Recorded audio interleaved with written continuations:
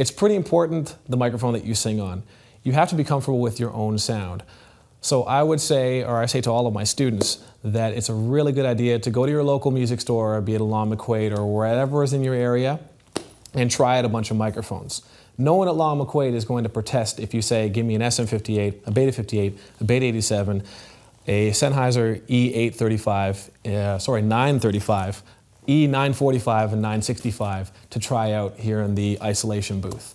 All right, so it's pretty important that you get a sense for what's out there. And I'm just mentioning the major brands of microphones, Shure and Sennheiser. There's a whole bunch of other things as well. Now, I'm going to